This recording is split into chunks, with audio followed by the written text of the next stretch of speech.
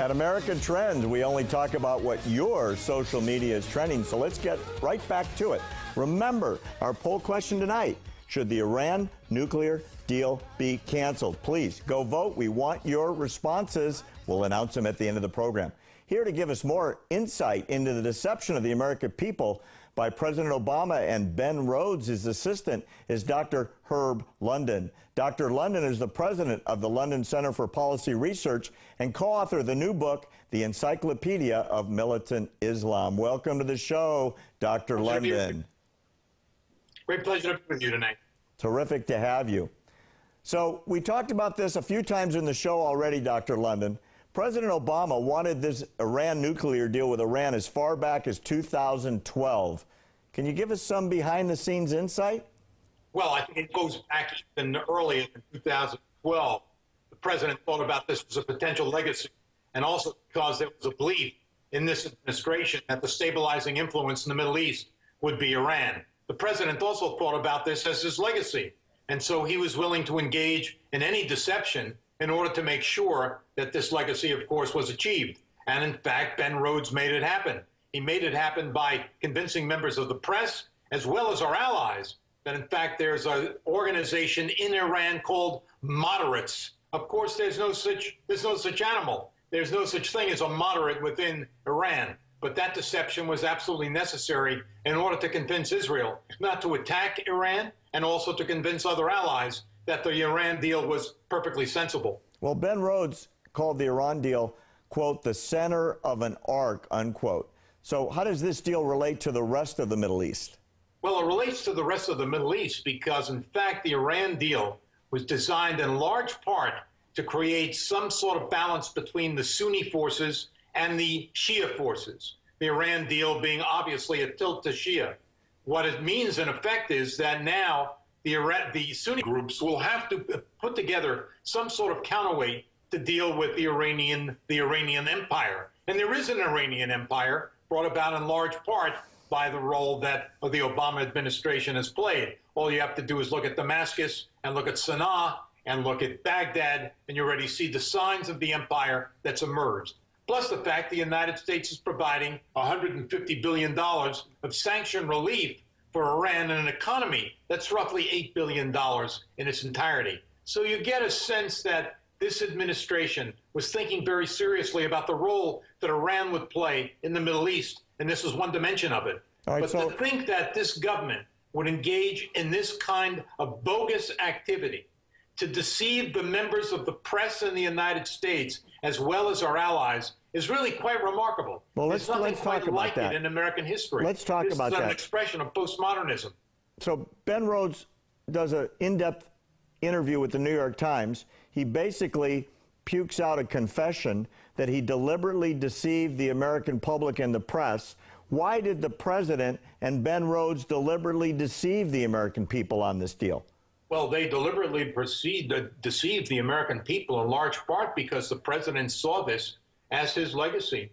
He wanted to see this as the final moment for the Obama administration, the great accomplishment of the Obama administration, rather than bringing about peace through some sort of warlike behavior. He would argue we did it through negotiation.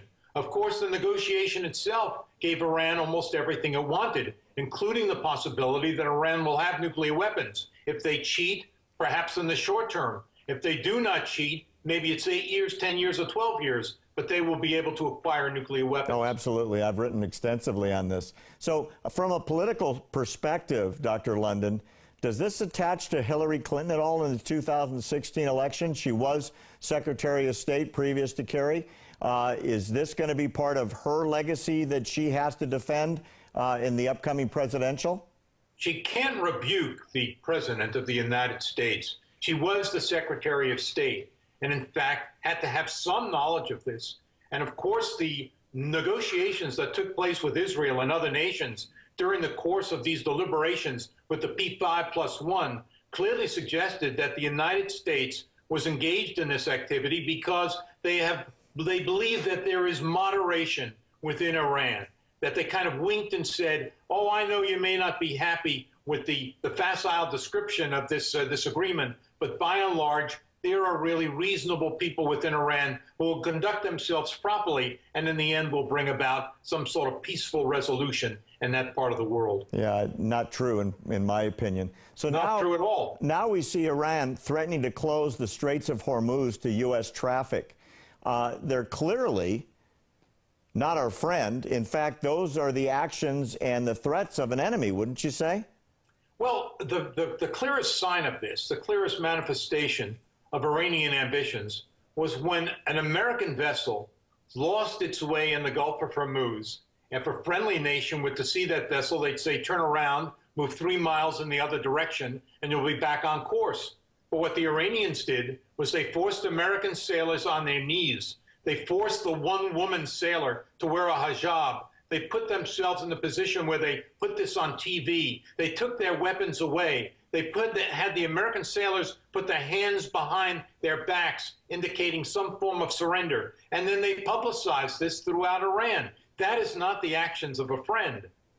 Right. I couldn't agree more. It was humiliation of the American sailors without precedent, actually, in a non-wartime situation.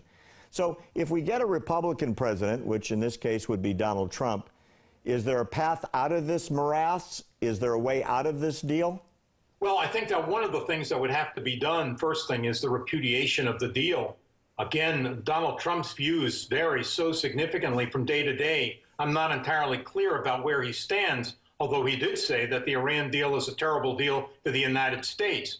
Undoing the activities of the Obama administration in the Middle East will be very complicated. President Sisi of Egypt, who I've met with a couple of times, said very clearly, I love America, but America doesn't love me. We've got to reproduce the confidence that once existed between the United States and our allies in that part of the world. The same is true in Israel. Netanyahu would say, you know, I feel that the United States is a key element in whatever happens in this part of the world, but I could not rely on American views during the course of the Obama administration. So again, reestablishing that kind of confidence is going to be the first task of a new president, and it's not an easy matter to resolve.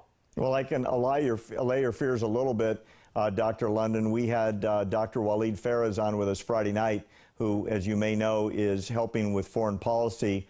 He's one of my senior advisors, so I know Walid quite well. Yeah, and he is a friend as well, and he explained to us that one of the first things that would happen under a Trump administration is a very strong reattachment of the previous friendships with Jordan, with Qatar, with Egypt and other Sunni states, including Saudi Arabia, to remind them that we are friends, and especially a very big hug to Israel. So there will be a realignment in the Middle East, according to Dr. Farah's. Look, I very much appreciate his comments. I'm a great admirer of Walid. I know him quite well. But one of the difficulties is the suspicion that exists in the countries that you mentioned. There's no doubt that an attempt will be made of that kind, but the suspicion is very widespread. If you spend any time in Saudi Arabia today, they'll tell you, we can't rely on the United States anymore. They're going to try and create their own defense condominium because they feel that the United States is an unreliable partner. And Walid is quite right. I mean, obviously the effort should be made, but I can assure you that many of the allies in that part of the world are quite suspicious. Dr. London, we've got to leave it there. Thank you so much. More America Trends coming up.